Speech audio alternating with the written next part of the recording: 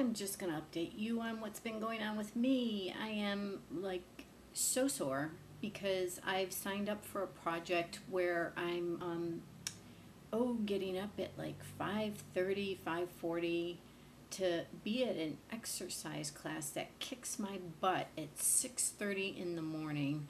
And there are dancers who teach this, and you all know that I don't dance. I don't dance.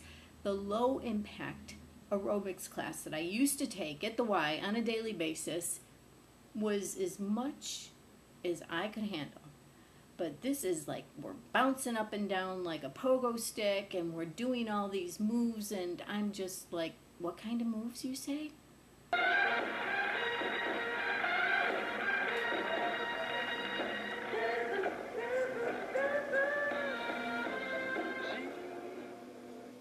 We've been eating a very restricted diet, and we're doing all this exercise, and I'll keep you posted as I go along.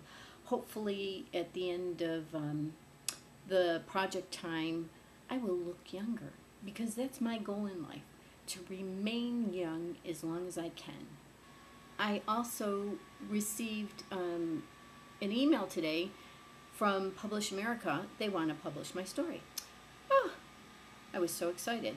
And then I researched them, and they didn't have a lot of good credits. They had some good credits to their name, and they also had some criticism to their name. So I might just hold out for a better deal. I'm also considering, this is like insane, but I'm considering possibly, no, I probably won't even share that with you because that's just too crazy.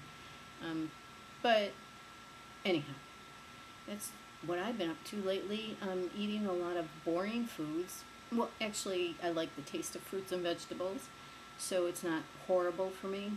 And learning to dance. And boy, I'm telling you, I totally have a newfound respect for dancers because every muscle in my body hurts. It hurts to laugh. It hurts to sit. It hurts to get in the car. It hurts to get out of the car. I'm in pain. I'm telling you.